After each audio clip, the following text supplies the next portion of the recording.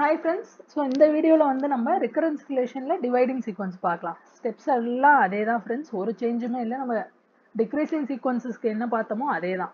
ஒரே ஒரு சேஞ்ச் மட்டும் நோட்டீஸ் பண்ணீங்கன்னா இங்க இருக்கும் பாருங்க. அங்க x of n-1 அப்படின்னு இருக்கும்.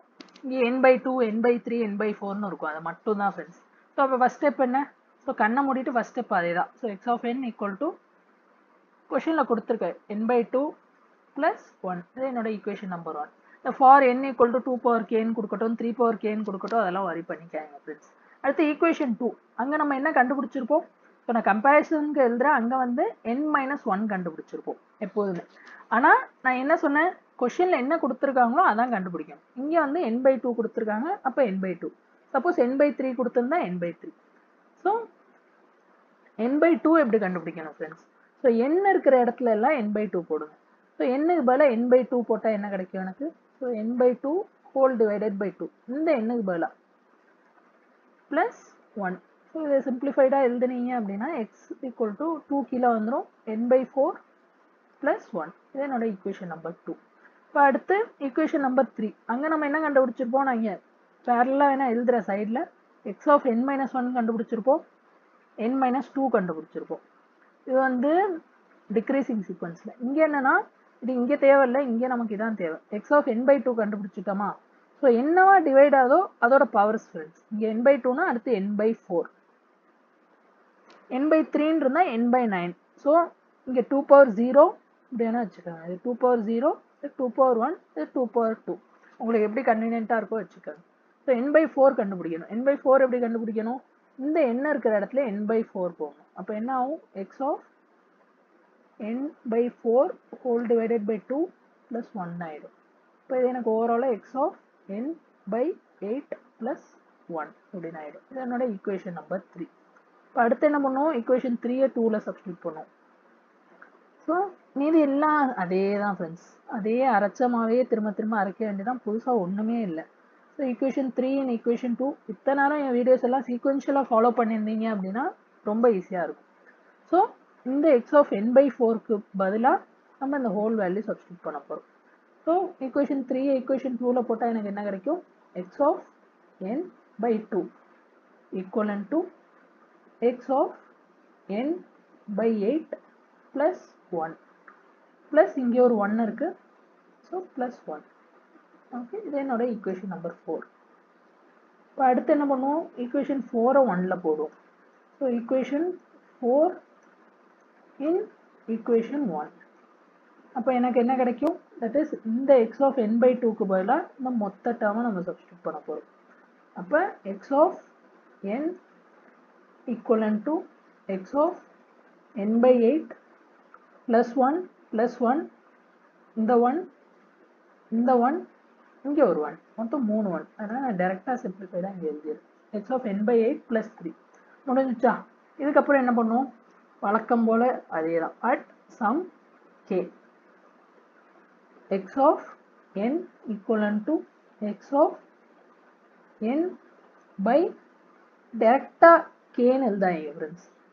ஏன் அப்படின்னா டேரெக்டாக நம்ம சப்போஸ் கேன்னு எழுதணும்னு வச்சுக்கோங்களேன், என்ன ப்ராப்ளம்னா நம்ம இதுக்கும் உள்ள ரிலேஷன்ஷிப் கண்டுபிடிக்கணும். இது k8 அப்படின்னு எழுதணும்னா இந்த 3 வேல்யூ என்ன ஆகிடும்? log of 8ன்னு ஆகிடும். ஸோ கொஞ்சம் காம்ப்ளிகேட் ஆகிடும். ஆனால் டேரெக்டாக எழுதாதீங்க, இந்த ஓவர் ப்ராக்டிஸ் கற்றுப்பீங்க. ஸோ எங்கே கே போடணும் போடக்கூடாது. ஸோ டேரெக்டாக கேன்னு எழுதாமல் என்ன பண்ணலான்னா இல்லை கொஷின்லேயே கொடுத்துருக்காங்க பாருங்கள். So at for n equal to 2 power k. So அப்படி தான் எழுதணும், வேறு ஒன்றுமே இல்லை. ஸோ 2 power k அப்படின்னு எழுதிட்டா இந்த வேல்யூ டேரெக்டாக k ஆகிடும் ஃப்ரெண்ட்ஸ். ஸோ இது 3-ஆக இருந்துச்சு அப்படின்னா இது 2 power 3. ஸோ சின்ன நம்பர்லேயே நம்ம பெரிய நம்பருக்கு போனோம் அப்படின்னா நமக்கு கேல்குலேஷன் ஈஸியாக இருக்கும். அப்படி எழுதக்கூடாதுன்னு இல்லை, அப்படியும் வேணா எழுதலாம். அப்போ இங்கே உங்களுக்கு கே இருக்கும், இங்கே லாக் கே வேல்யூ இருக்கும். ஸோ அது தேவையில்லை. ஸோ சிம்பிளிஃபைடாக இப்படியே வச்சுக்கோங்க, சின்னதில் பெருசுக்கு போகும். ஓகே, இப்போ இதை எழுதிட்டோம். இப்போ அடுத்து என்ன கொஷனில் நம்மளோட பிரேக் பாயிண்ட் 1. அப்போ நம்ம வழக்கம் போல் என்ன பண்ணுவோம்? அங்கே n-k போடுவோம், இங்கே n/2 power k, that is இந்த டேர்ம் equivalent to 1. ஸோ இதை சிம்பிளிஃபை பண்ணீங்க அப்படின்னா என்ன கிடைக்கும்? n equal to 2 power k. இன்னுமே பேசிக் மேக்ஸில் இதை சிம்பிளிஃபை பண்ணிங்கன்னா கே கண்டுபிடிக்கணும்னா கே வேல்யூ வந்து log n base 2 கிடைக்கும் ஃப்ரெண்ட்ஸ். ஸோ இந்த சிம்பிளிஃபிகேஷன்லாம் நான் எப்படின்னு சொல்ல போகல, தான் பேசிக் maths. So k equal to log n கிடைக்கும். அப்போ ஓவராலாக எனக்கு இந்த ஈக்குவேஷன் என்ன ஆகிடும்? ஸோ xn ஈக்குவலன் டு இந்த ஈக்குவேஷன். ஸோ இது வந்து x n power 2k n by 2 power k தான் நம்ம என்ன போடுவோம்? 1 போட போகிறோம். ஸோ அப்போ x ஆஃப் 1 ஆகிடும். ப்ளஸ் கேக்கு பதிலாக என்ன போடுறோம்? log n போட போகிறோம் டு பேஸ் 2. கொஞ்சம் இதை நான் ஸ்க்ரால் பண்ணிக்கிறேன். ஆனால் முடிஞ்சிச்சு friends almost. So X of 1ஓட value என்ன? கொஷனில் கொடுத்துருக்காங்க 1. அடுத்து log n தான் இருக்கும். ஸோ இதில் ஒன்றுமே இல்லை. ஒரு ஃபைனல் ஆன்சர் பார்த்தீங்கன்னா order of log n to the base 2. இவ்வளோதான் ஃப்ரெண்ட்ஸ். இதோட முடிஞ்சு. இதையுமே மாஸ்டர் தியரம் வச்சு 30 செகண்ட்ஸ்குள்ளே கண்டுபிடிச்சிடலாம். நான் ஃபஸ்ட்டு இப்படி தெரிஞ்சுக்கணும். ஃபஸ்ட்டு எப்போதுமே நேர்வழி, அதுக்கப்புறம் தான் ஷார்ட்கட் தெரிஞ்சுக்கணும். ஓகே, இன்னும் 2 எக்ஸாம்பிள் பார்ப்போம். 2 கூட தேவையில்லை, இன்னும் ஒரு எக்ஸாம்பிள் பார்த்தா போதும். 1ஓ 2ஓ பார்ப்போம். பார்த்துட்டா தென் நம்ம நெக்ஸ்ட் டாபிக் போகலாம் ஃப்ரெண்ட்ஸ். ஸோ இதில் கொஷின் என்ன கொடுத்துருக்காங்க?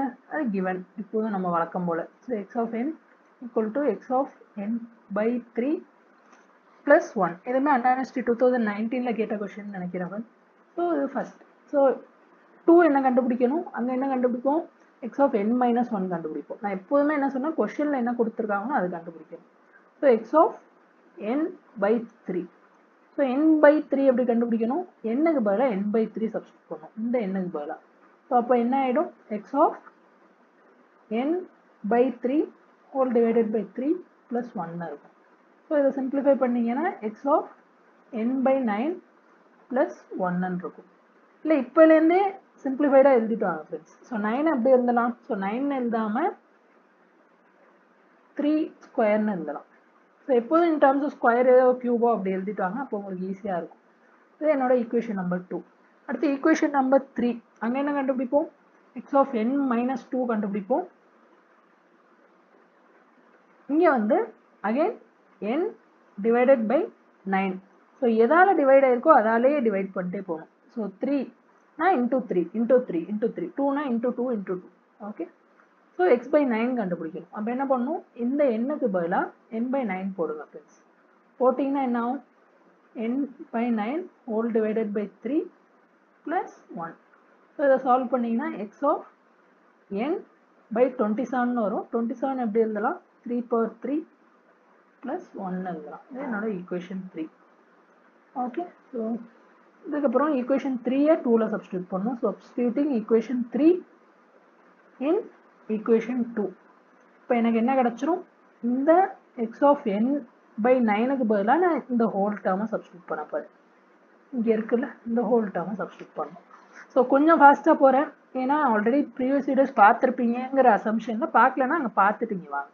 ஸோ அப்போ ஈக்குவேஷன் 2 என்ன ஆகிடும்? X of n by 3 ஈக்குவலன் to X of n by 3 cube plus இந்த ஒரு 1, இங்கே ஆல்ரெடி ஒரு 1 இருக்குது. ஸோ அப்போ 2 ஆகிடும். 1 ப்ளஸ் 1 2. என்னோட ஈக்குவேஷன் நம்பர் 4. இப்போ அடுத்து என்ன பண்ணணும்? ஈக்குவேஷன் 4-ஐ ஈக்குவேஷன் 1ல் சப்ஸ்டியூட் பண்ணுவோம். ஸோ சப்ஸ்டியூட்டிங் ஈக்குவேஷன் 4 இன் ஈக்குவேஷன் 1. அப்போ எனக்கு என்ன கிடைக்கும்? ஸோ எதை சப்ஸ்டியூட் பண்ண போகிறோம்? இந்த எக்ஸ் ஆஃப் n பை 3க்கு பதிலாக இந்த மொத்த டேர்மை நம்ம சப்ஸ்டியூட் பண்ண போகிறோம். அப்போ X of n equal to X of n by 3 cube plus இங்கே எனக்கு ஒரு 2 இருக்குது, இங்கே ஒரு 1 இருக்குது. So plus 3. இவ்வளோதான் ஃப்ரெண்ட்ஸ். ஸோ ஆல்மோஸ்ட் முடிய போகுது. இதுக்கப்புறம் at some K X of n equal to X of n by 3 power 3 அப்படின்னு இருக்கா? அப்போ என்ன ஆகிடும்? 3 பவர் கேன்னு ஆகிடும் அந்த ஸ்டெப்பில். ப்ளஸ் இங்கே கே. இவ்வளோதான் ஃப்ரெண்ட்ஸ். அங்கே 2 பவர் கே இருந்துச்சு ப்ரீவியஸ் கொஷனில், இங்கே 3 பவர் கே இருக்குது. அது கொஷன்லேயுமே கொடுத்துருப்பாங்க. கொடுக்கலன்னா நீங்களும் கூட கண்டுபிடிக்கலாம். ஸோ சின்ன நம்பர் எப்போதும் கேன்னு எடுத்துக்கணும், பெருசு ஆட்டோமேட்டிக்காக இன் டர்ம்ஸ் ஆஃப் கே வந்துடும். ஸோ இது பண்ணிட்டோமா? இதுக்கப்புறம் என்ன? சப்ஸ்டியூஷன். ஸோ இதுக்கு பதிலாக கொஷனில் என்ன கொடுத்துருக்காங்க? 1ன்னு ஈக்குவேட் பண்ண போகிறோம். So n by 3 power k ஈக்குவலன் to 1. So simplify பண்ணிங்கன்னா என்ன ஆகும், n ஈக்குவல் டு 3 பவர் கேன்னு ஆகிடும். இன்னும் சிம்பிளிஃபை பண்ணிங்க அப்படின்னா k equal to log n base 3ன்னு ஆகிடும். k கிடச்சிருச்சு. ஸோ இந்த ஈக்குவேஷன் 5 அப்போ எப்படி எழுதலாம் ஃபைனலாக? So equation 5 x of n ஈக்குவலன் to இந்த ஹோல் டேர்ம் பார்த்தீங்க அப்படின்னா 1ன்னு ஆகிடும். So x of 1 plus cake பதிலாக என்ன, log n base 3. So x of 1ஓட value கொஷினில் கொடுத்துருக்காங்க 1. So 1 plus log n base 3. இப்போ ஓவரால் காம்ப்ளெக்சிட்டி என்ன, big O of log n base 3. இவ்வளோதான் ஃப்ரெண்ட்ஸ். இதோட டிவைட் சீக்வன்ஸ் முடிஞ்சிச்சு. ஸோ இதோட இந்த ரிகரன்ஸ் ரிலேஷனும் முடிஞ்சிச்சு. நெக்ஸ்ட் வீடியோவில் இதோட மாஸ்டர் தியரம் மட்டும் பார்க்கலாம், கிராஸ் செக் பண்ண. அதோட இந்த பார்ட் முடிஞ்சோம். அதுக்கப்புறம் இதே ஒரு பார்ட் நான் சொல்லிட்டேன். இன்னொன்று வந்து ஸ்டாண்டர்டாக இது வரையும் லாஸ்ட் 4-5 இயர்ஸ் நான் கொஷின் பேப்பர் அனலைஸ் பண்ணாலும் 4-5 அல்காரிதம் கேட்டிருக்காங்க. அது ஒரு சிங்கிள் வீடியோ இல்லை 2 வீடியோவில் மஸ்ட் டூ அல்காரிதம்ஸ் என்ன ஃபர்ஸ்ட் யூனிட்டை பொறுத்த வரைக்கும் போட்டுருவேன். அதுக்கப்புறம் நாளையிலேருந்து நம்ம செகண்ட் யூனிட் போகலாம் ஃப்ரெண்ட்ஸ். தேங்க்யூ.